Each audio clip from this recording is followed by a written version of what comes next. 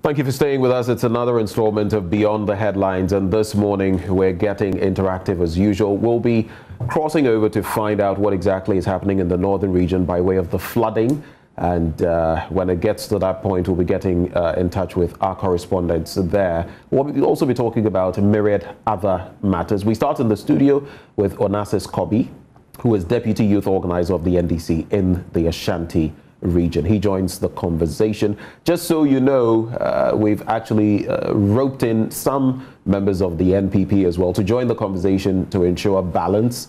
That person is yet to get here.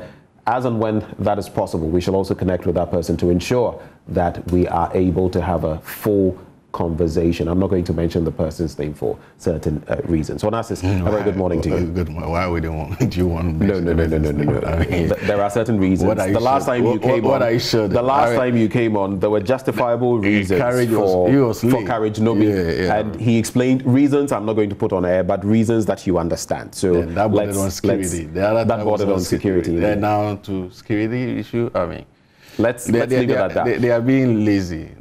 Who is being lazy? The MPP administration? The communicators are being lazy. I mean, because they either run away from debates, just like the director of communication did on Joy News yesterday, or they are late for events. And for me, it doesn't give good image. It's not helping. I'm not going to go down that line because you're doing this from a certain angle. But to be fair to them, like I mentioned, when Carriage Nobi was tardy in arriving on this show, this was a few days ago, he had very good reason. And you know that reason, and it's a reason we can't put on air. There are reasons why we are all charging them to be up and doing. I mean, there are reasons any Ghanaian suffers. These are security. Well, at least we have you here. Baggery and I mean all those stuff. I mean, I sympathize with them, but except yes, I mean, if they run the nation in a way that we all feel comfortable and safe, I think these things will not be happening. Onassis, so let's link it from here. I am not going to. We shouldn't, play the ball in a certain way. I understand. You should be alarmed. You should be concerned because. You see, what it is, they need to account to the people. And these are some of the forum that they could, help. There will be an opportunity for you to interrogate them and to account to the people. And for me, they should be the first to even arrive here. They should, because they have a lot of issues to deal with. I mean, the opposition political party is just supposed to aid in accounting to the people. So if people tax whisper, and they are being paid. Trust me, they know how to draw it. I wouldn't know the details of that, but likely you would. Now let's move from there and focus more on security-related matters. You've already started the conversation on the back of that. In recent times, we've had quite a lot to wrap our heads around. I mean, from murders, killings. We had the journalist who in recent times suffered a very horrid fate. We have the Abesim case in point, and most recently the one where on the Bwipe, stretch, we also had those people who were attacked. It's creating quite a scene, especially as we have a new IGP at post, Dr. Dampare, who is also grappling with all of these dynamics. When you cast your eyes over the security, situation in the country, what exactly do you see? Well, not just to give a gloomy picture about what is happening. I think the citizenry is concerned about the situation, the security situation, the system. And for me, I don't know whether we're living in heaven now, because the past IGP, they tell us that we don't expect a crime-free society, in that we are not living in heaven. So we expect to see some of these killings and some of this ritual murder that is going on. What is happening? Yes, they might not be any different from what we have seen in the past, but the rate and the prevalence of what is happening now is quite alarming. And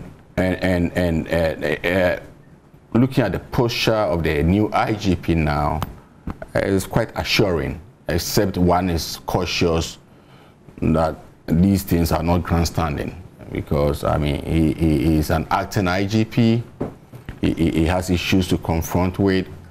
he's not new to the system though, but then he is in the helm of affairs at the moment, and there's a need for him to stem these murders and these armed robberies. I mean, and for us to have a security assuring society.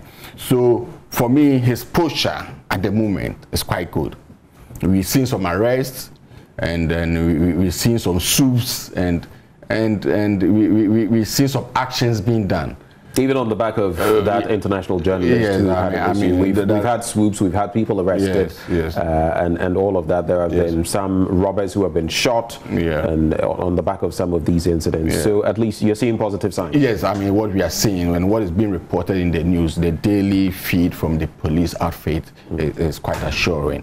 And just like I said, we just have to be cautious that these things are not grandstanding, because I mean, he's an acting IGP. He would want to be confirmed, and he seems to be enjoying the goodwill of the people from the media and others. Look, it's early days yet. He's a fine gentleman. We've had good testimonies about him. We can only hope he does what is best for us, because we need this country safe. You can't. People are being shot. You recently heard of the Bright International CEOs shooting. People are being shot, killed anyhow.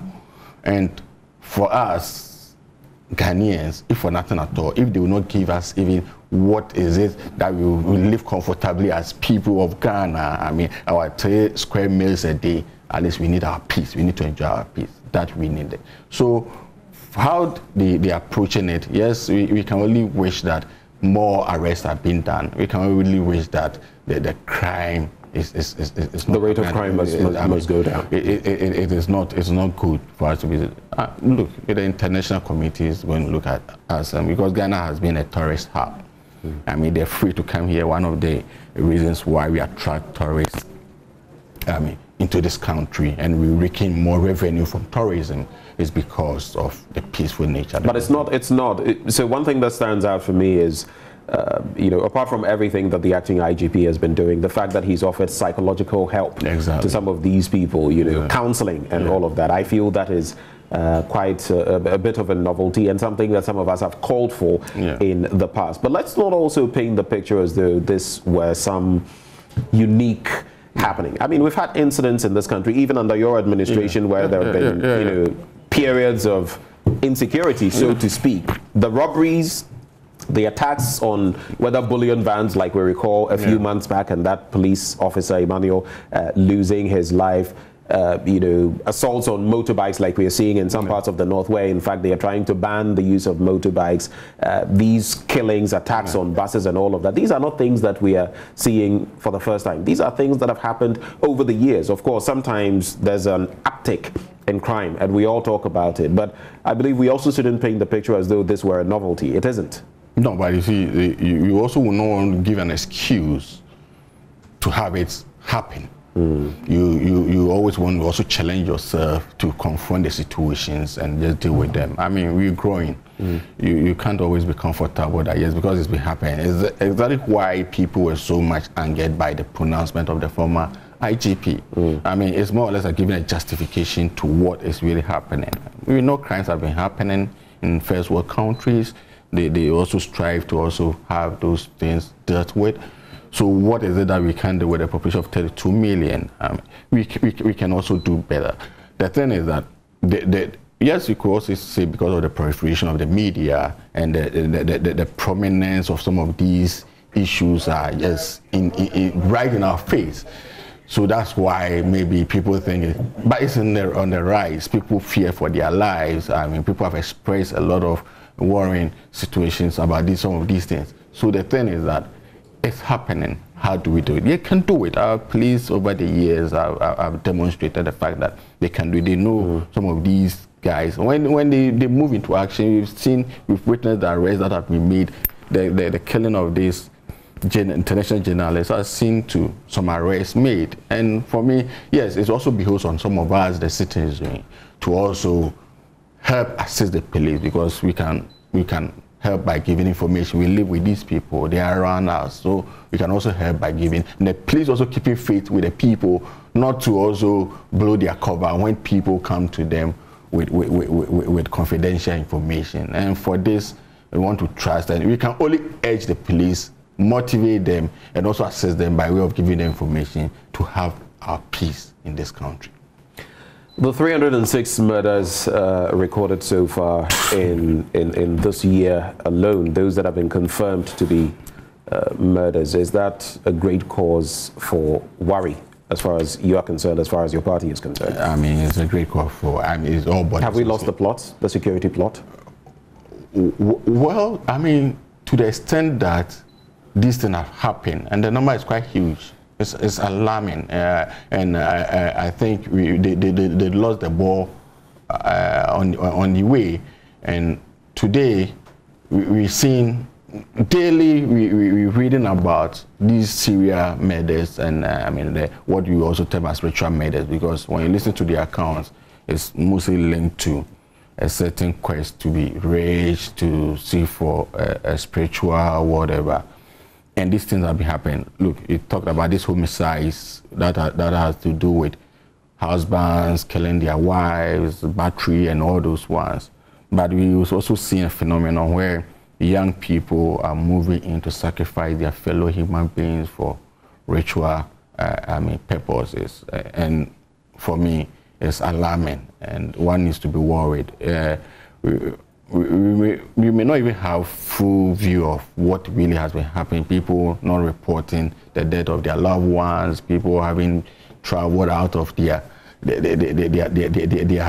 hometowns or their neighborhood and cannot be traced. All these things have not been accounted for. I think there are quite a number of them that are not being reported to us. So the phenomenon is really, really worrying, and I think the police need to do a lot about that. They need to check on these initiators of these murders, and those are the very religious or spiritual heads that cause for some of these things to be done. I mean, I need a human head, I need a human part, and all those things. And that's another angle to the conversation, yes, isn't it? Because people have also said that the NCA, among other bodies, need to be looking at the sort of content on our televisions. Exactly. You know that over time there's been that proliferation of people performing all kinds of, let me say, tricks, sometimes magic, on live television. And it appears it's becoming a trend from the Kaswa incident. Well, it's not exactly Kaswa. I think you could say I'm from around Kaswa. Yeah, the 10-year-old who was killed by those two boys, friends, among others. Even before you would realize that Takrady, the girls. So you would see that there's a sort of trend, something happening in there that we really ought to forestall. How do we go about it? It's on live television, and interestingly, you see some of them, like in the Amanfum area, they will be telling you that, oh, we saw this on television, and this person said we should bring this and that, and we would get assistance. Very quickly, how do you feel we can address that situation? Ben, I mean, they need to for the NCA to be in action. Virtually all, prominent spiritual heads own TV station now, or they either own a TV station or a radio station, where 24/7 they are selling their product. And what do they sell? Calling on people to attend to their services, and it comes in exchange for something. Oftentimes, it has to be bring human body parts and all of that. Body parts, and weird stuff that they call for. And looking at the hunger in the system, not justification though, hunger in the system, the quest for people to be rich overnight. These young guys are unguided, and they go into these things, and which eventually do not even work, because I don't subscribe to some of these things. These are what we are being faced with.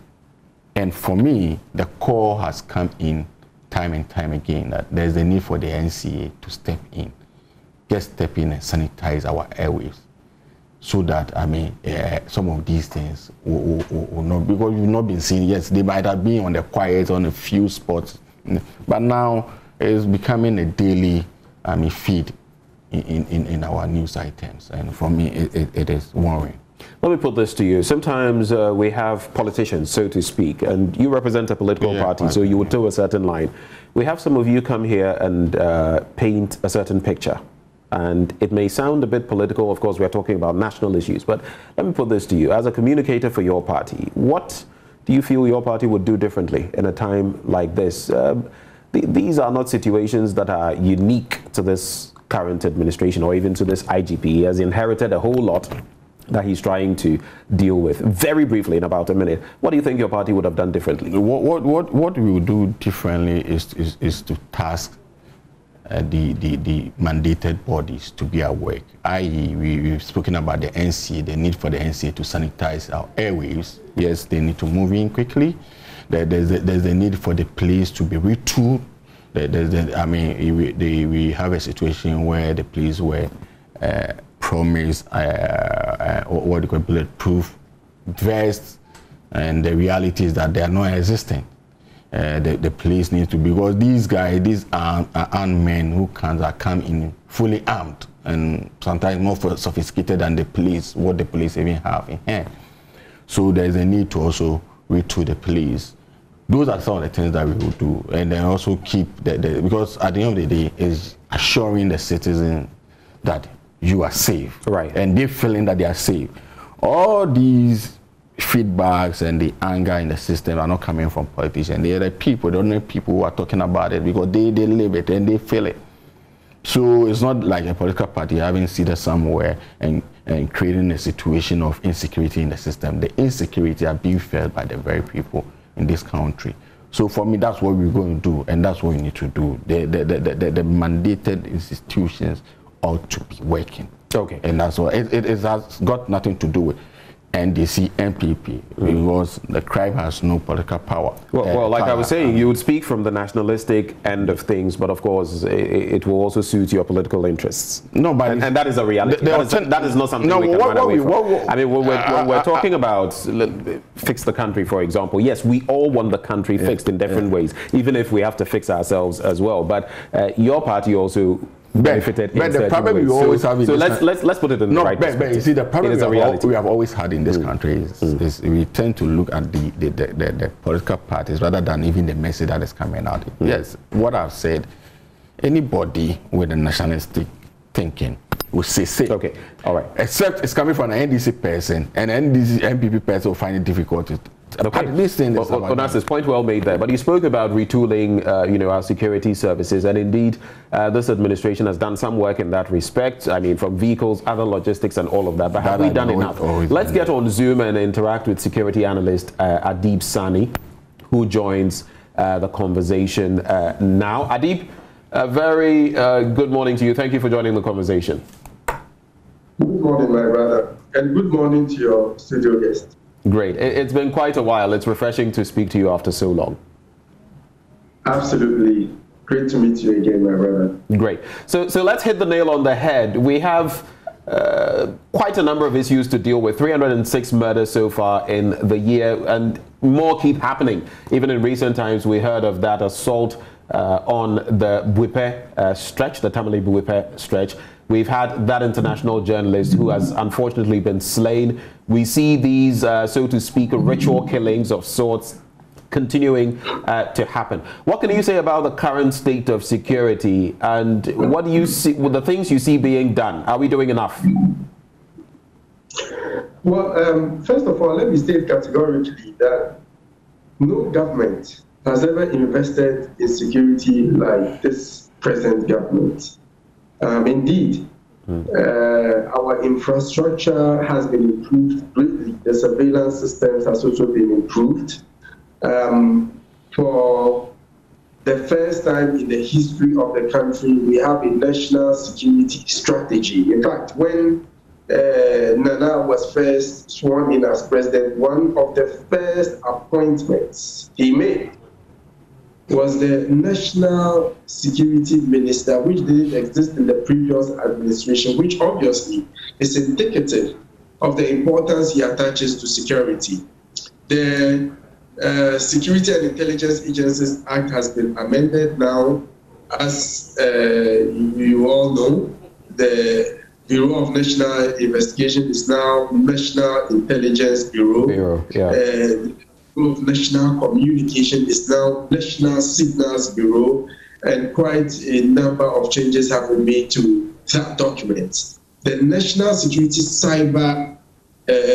Cyber Security Policy has also been amended, and for the first time again in the history of the country, we have a National Cyber Security Advisor to government. Okay, a lot of purchases, procurements have been made for the police and the military, countless vehicles and all that. But as a project officer, I am not very enthused about I did this, I did that. What I am enthused about is the outcome. Right. So in the midst of all of this, how has it translated in the security situation on the ground? And you know, the statistics are there. It's online for all to see, published by even the Ghana Police Service. For example, in 2017, there was an all-decade high in the number of murders in the country, 609. And these are just reported murder cases. So you can imagine those ones we enter the room and see dead with rat poison beside them, and we think that they've committed suicide, and straight up, as Muslim as we are, we just bury the person. And sometimes Christians, we don't subject the person to any autopsy. Right. Just take the person to the morgue, and the next minute we are burying the person. Or we see someone dangling from a tree hanged. We immediately you see such a thing, you feel the person has committed suicide, forgetting that someone can kill and stage the crime scene to look like suicide. Okay, for the first quarter of this year, we've had a surge in the murder rates, okay, as compared to the same period last year. It went up by close to 30%. And we quite have a number of unresolved murder cases, some of which are high profile. So Adib, just to interject briefly, you paint quite a picture. Yes, we're having the murders happening, and on the other hand, we've had these retooling of some state institutions, the BNI for the NIB and all of that. Maybe it's in a way a change in name only, because the effect, the proper effect which you're speaking of, may not be seen in terms of addressing the crime rates, the murder rates, and other bits in there. Why is that? Why do you feel that is happening? Well, it's a number of reasons. One of it is the fact that we have not been able to improve the investigation processes. I mean, I have had the opportunity to speak with a number of CID friends of mine who lament over the fact that most of the processes involved in criminal investigation is manual. We have the systems in place. Before you acquire a passport, your biometrics is taken, right? The National Identification Authority, the Ghana card, before you acquire it, you would have your biometrics taken. National Health Insurance, SNIT, even the voters register is biometric. So why don't we integrate all of these systems, as has been promised in the past by the Vice President, and make it available under strict conditions to law enforcement? So when they get to a crime scene, we are also able to train them to protect the integrity of crime scenes, because in Ghana, usually first responders are the police. Unfortunately, not all of them have the privilege of getting trained on how to preserve crime scenes, and they get there and they are the first to contaminate it by touching things without gloves, stepping all over the place, and even touching certain things that could be of importance to the investigation. True. Sometimes you see criminals paraded on TV and their guns seized, and you see the officers arranging the guns without gloves, you know. So all of it is due to the lack of training. And with the systems, the proper systems in place, we'll be able to make sense of the myriad of investigations that is right before us. I spoke with lawyer friends and judges who are, of course, friends of mine, and they also complain about the fact that most of the criminal cases that comes before them, okay, is usually based on circumstantial evidence, not hard, solid, or watertight evidence that would prove beyond reasonable doubt that the suspect is the one who perpetrated the crime. Yeah. So when they come, they say, oh, he was there at the point the crime was perpetrated. Or in the past, he threatened he would kill her, and she's dead. So he killed her. But with these systems in place, forensic science, at least we should be able to investigate more thoroughly and have the proper evidence so these bad guys are not thrown back into the streets to continue their activities. And mind you, someone is arrested in Tamale for an offense, he's detained for some time. When released, he comes to Accra, perpetrates the same crime, police arrest him, and they are not able to tell that this is a man who, or a gentleman who has perpetrated similar crimes elsewhere in the past. But when you go to other jurisdictions, they have all the systems in even the police cruisers. A police officer would stop you just using your social security number or your driver's license, would sit in the cruiser, and every information about you is there, whether you are on parole and you are violating it, whether there is an indictment on you, whether you are wanted, every information is there. So until we get those systems in place, improving the security situation would be elusive, because mostly criminals, before they perpetrate their crime, are able to juxtapose the risk and the reward factor. So if he realizes that the probability of me getting caught is low, he will be incentivized into perpetrating that crime. But once you improve the investigation processes and he feels that now there are systems in place, and if I perpetrate this crime, the likelihood that I'll be caught is high, he will be Adib, so it's a very important point that you make right there, the risk factor, and if the risk factor is low for these criminals as far as their investigations are concerned or their records are concerned, then we shall continue seeing some of these. But the point to be made is it would appear that the acting IGP, Dr. Dampare, has his work cut out for him. He stepped in at a time when there have been quite a number of, security-related incidents.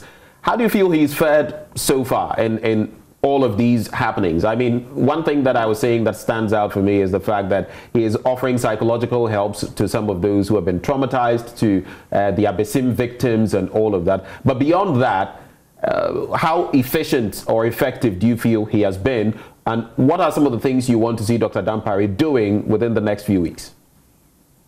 Well, obviously, Dr. Dampare is a very experienced person, and his credibility or credentials cannot be questioned. I have so much confidence in him, and so far he's proven that yes, indeed, he's up to the task. He's commissioned horse patrols to bring policing to the communities, but I'm hoping that it goes beyond the horses, would resort to the use of bicycles, as has been done in the past. Unfortunately, those bicycles that were donated to us by some donors have been left to rot. He's also dispatched some officers to some parts of the country, especially the Bono region area, to address the spate of highway robberies there. Psychological, services. I mean, this is something that we've not really thought of in the past, especially when the Takoradi incident happened. I mean, people were not even communicating with the families. It was later the families came out with a series of communiques and, interviews lamenting over the fact that nobody seems to be saying anything to them. So I think that it is a giant step in the right direction. We've also seen him go on patrols with his men, and I have also witnessed him go around the country to familiarize himself with operations, and movements have been made within the top echelons of the Ghana Police Service, and I think it's also another giant step. But I'm hoping that he would build confidence in the police amongst the civilian population. In recent times, a lot of Ghanaians seem to have lost confidence in the police. I remember recently a Kasua police spokesperson complained that mostly people don't report crimes to the police. And it's a fact. And I'm surprised she said it, because it's an indictment of police. When people don't report crimes to you, obviously there's something wrong somewhere. I have had a friend who's a victim of robbery. She never reported to the police. I asked why, because it's a serious offense. And he asked me in return, to what end? So, I mean, this is all a manifestation of the level of, low, so to speak, trust and confidence people have in the police. And he has to build that confidence. These days, when you report crimes to the police, I'm sure mostly they look at your face before attending to you. Sometimes you are asked. That's a very interesting point you make as you wrap. Why would you say that the police look at your face before they act? Oh, I know personally. You know, I receive a lot of calls from people complaining about them being victims and reporting to the police and nobody doing anything about it. Look, you have no idea the level of nonchalance, the level of indifference some police stations exhibit towards people who come to report cases. But once you get there and you prove that, yeah, you are also a big man, then they give you the attention you deserve. And in criminology, there's what we call broken glass theory, meaning as minor as an offense, it is to break a glass. If no action is taken, okay, the next time it will be a human life lost. So it is important that police gives equal attention to all issues brought before them, oblivion of the person's standing in society. Else next time, trust me, next time, they will take matters into their own hands and we wouldn't rely on the police whatsoever. And we need to improve on the witness protection regime. That is very important. Okay. Many people are not motivated to report crimes to the police because we live with these criminals. They are our partners, okay? We work with them. We hang around at beer bars with them and all that. We might have reasons to suspect what they are engaged in, but you report to the police the next minute, the whole community knows that you are the mole, you are the rat amongst us, okay? So if we are able to improve on the witness protection regime, we will have a lot more guardians willing to give out information to the police. By the way, most of the intelligence they get are from civilian sources, okay? So if we are able to encourage it and protect persons who give out information to the police, we would have a lot more guardians giving out information. Point well made. Point well made, Adib Sani, and that's a crucial bit that you'll end with us on, the bit about information and police intelligence. Adib Sani is a security analyst. Thank you so much for joining the conversation. We take a brief break. When we return, we come back into the studio as we wrap on Beyond the Headlines. Do stay. Welcome back on Beyond the Headlines right here on Prime Morning, and we'll be joined by George Aisi, who is Head of Communications at NADMO. He also joins the conversation. George, a very good morning to you. Yeah, good morning. Thank you for joining us. It's a pleasure. I know it's been a tricky morning. Yeah. It's been a tricky one, but thank you for making the time anyway. So we're going to make this, Onassis. What happened? Onassis, let's just hold our horses. Yeah, I mean, we're going to make this, Onassis, thank you very much. We're going to make this as brief as possible. Okay. On the back of what time we have left to play with. We've been talking about the security situation even before we get to your work, which would border on, aiding people as far as what we've seen in the north and all of that is concerned. Yeah. We've been speaking about the security situation, and I'm looking right now at the story of those 22 herdsmen arrested for illegally possessing firearms in Donkokrom. All of these happenings on the back of the murder of that journalist and all of that, it paints quite a serious security situation. I was just engaging Adib Sani, and he also has his own concerns. What would you say as far as the security situation is concerned? How do we get out of this quagmire? Yeah, thank you. Good morning to you. Good morning to my colleague and our viewers. As we get these reportages, it doesn't send a good signals to all of us, and as a government, it's our duty to be up and doing as far as combating crimes and security issues are concerned. And what you just said, if it is reported today, because of social media, any little this thing goes viral, and in the international circles, especially at a time when we are pushing for foreign direct investments and others international. It puts a dent on our image, doesn't it? Yes, and so when people begin to see that an international journalist was murdered here, it sends the wrong signal. And then again, this Fulani issue, if people begin to see that a lot of people are having arms unregistered, okay, and possessing them and moving about freely, especially when they also know that such people are mostly involved in criminal conducts, armed robbery on our highways and co. It also sends the wrong signal. So the police need to be more proactive and preemptive of crime. And the police will only succeed in that aspect if they work in tandem with informants. I've said many times I'm a barracks boy, and I know how the informants individuals, civilians have helped the police in combating crime, okay? They get privy, they get to know certain actions by individuals who are attempting to commit crime, and then they alert the police, and so they are able to stop them before. And so we need these informants. But the unfortunate thing is that most times these informants are then their names and identity get leaked, okay? And that is a problem that we have to deal with. Yes, Adib Sani was just mentioning that situation as well. So that's worrying, and if people, that leads to what Adib said, mistrust of the police, okay? If the public begins to mistrust the police, it becomes a big problem for combating crime. You get it. And so that's we need to be up and doing. And I'm excited about the steps taken by the IGP so far. So far, he's getting involved. He's doing what needs to be done. And as Adib said, this is to engender public confidence. Okay. Now let's talk about, you know, the security apparatus from the standpoint of what you as government are doing to aid the system. Yes, Adib mentioned that in terms of resources, this administration has done quite a bit in terms of resourcing the police. But we also know that in terms of you know, the police to citizen ratio, for example, we've still not met UN standards of 1 to about 500. We're getting there. Yes, we're getting there, but in the meantime, there's a lot of crime, which shows that the gap is becoming problematic. Yeah. We don't have adequate human resource. Then again, there are the logistics. We're still far behind, even in terms of something as basic as patrol vehicles and all of that. What is your administration doing, or what are you willing to do to mitigate the situation? Oh, this administration, as Adib said, has been very phenomenal in resource or retooling the security forces, especially the police. You know, I'm under the Interior Ministry. So we know that since we came, over 600 vehicles has been given to the police, and other, you know, bulletproofs. We said about, I think, is it 4,000 or so, which is not enough anyway, but we on course in getting them the resources to be able to go out there to combat crime. That aside, as we speak, you spoke about the UN standard 1:500, and we are around 1:750 or 775. 1:800, the last time I checked. The last I checked is 1:775. Okay, that's from the report of the that's still very close to 800. Yes, close to 800.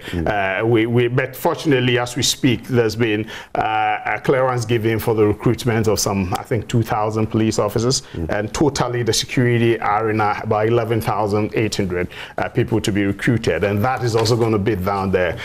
So, and another thing which I think they are doing a bit well. As for government, we are doing what we referred. We even have it's not been done because you asked me of the intents as well.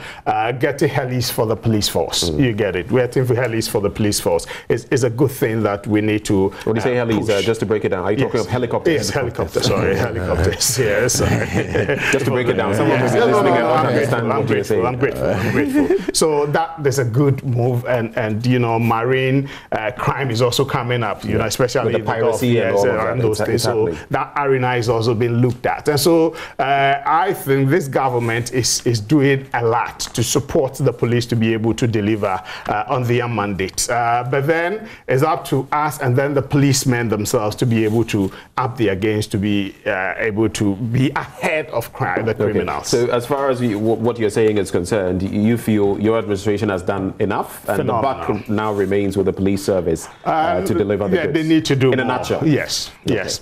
We continue the conversation. You can also share with us via social media what you think about the state of security or the state of insecurity in the country, and what you think ought to be done, whether you are even satisfied with some of the remedial measures being adopted so far. But let's quickly segue into another matter of great concern, and that is how hopefully we shall wrap the conversation. Thankfully, you are tied to NADMO. Yeah. And these are very interesting times because at this point in time, we have the Bagri Dam spillage creating chaos, in the northern belt of the country. Yeah. We have the flooding situation as well recently in Tamale, 5 hours, and it's not good. Homes, shops, people's facilities submerged. It's a terrible situation. We'll be hearing shortly, God willing, from Martina Bugri, our northern regional correspondent. But what is your take on these matters? Year in, year out, the floods come. I've always said this. I think it was a Canadian many years ago who was actually betting for about 2-3 years that there would be flooding in Accra. And guess what? Each year he won his bet until they cancelled that kind of bet. Each year the man won tens of thousands of dollars. Why does it have to be so? The Bagri Dam, since 1999, we've had this problem. Till 2021, 22 years on. What are we doing? Yeah, the good news is government is committed to building the Bagri Dam. Steps have been taken since the president cut the I'm sorry, but that promise wasn't made just recently. It wasn't made just yesterday. It's been quite a while. It's close to $1 billion that we said would pump into that. Good. It's not seen the light of day. When is that coming? A lot of work is ongoing. You don't just wake up and build a dam of such magnitude, just like that. A lot of things. But the promise was made. Yes, and the promise is was supposed to be out. Things were supposed to be done before this current spillage. Some things were supposed to be initiated. Yeah, Nothing has been done. And they are doing a lot of work. What is being done? Speak to the PRO of the Volta River Authority. You get to know land acquisition and all that. You get it. So there are processes. So land acquisition alone has taken this long? They need to resettle about 8 communities in the area. Okay, they need to do that. Acquire all these over 11,000 hectares of land. Okay, it's a vast area. Look at the volume of water that is spilled from the Bagri Dam and what comes in. If you've had I've had the opportunity to have an aerial view of that, you know, and it's like almost all the 5 regions are submerged underwater when the time comes. And coincidentally, we were hoping that this year is not going to coincide with the heavy rains here. But unfortunately, yesterday it started, okay? And so any moment from now as we speak, they can begin the spillage. And when it coincides with this, it's going to aggravate the situation. And so that's it. But I'm excited George, that governments... George, a quick point there. Isn't that a lack of proper planning? You know why? We know the Bagri Dam spillage owing to the same weather patterns that we have across the sub-region. And Burkina Faso is just our next door neighbor. We always know, when you go down in history, it is always between the months of August and September. We also know of our rainy season, which has changed over time.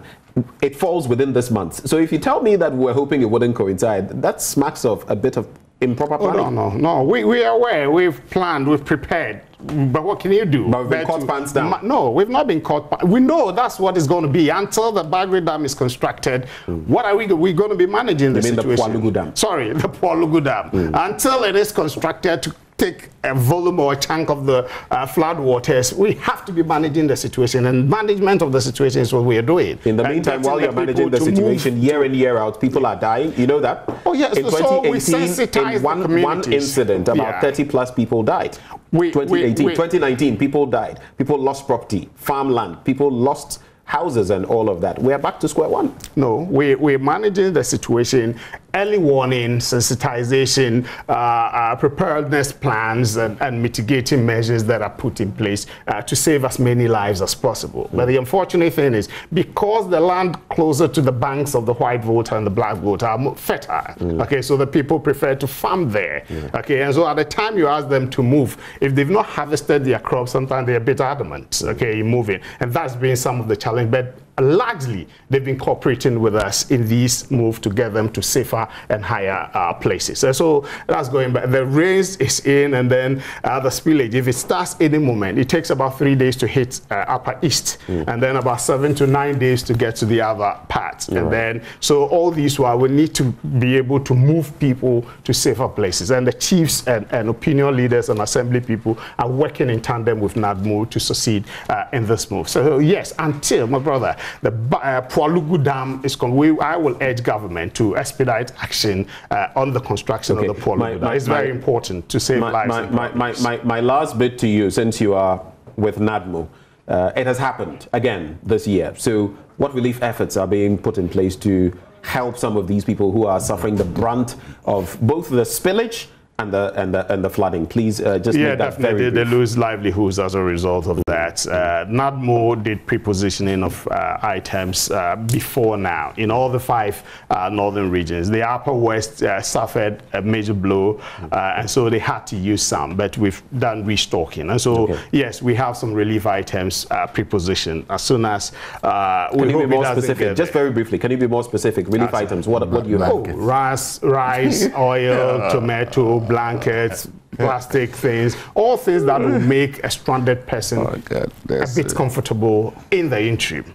That is what we are doing. It's a disaster situation. You're not there to make people live their normal, comfortable lives, okay? You're there to support them, and that is what we have put in place. It's a UN standard, the kind of relief things you need give to such people at the time, and then the quantum and all that, okay? It's a UN standard that we are following. And so, yes, that's what we have all these items there to support them as and when we are hit and they are stranded. Thank you very much. George Ayisi is Head of Communications with the National Disaster Management Organization. We also had joining the conversation. Onassis, you will have another turn. You had the chunk of time to speak on some of No, let me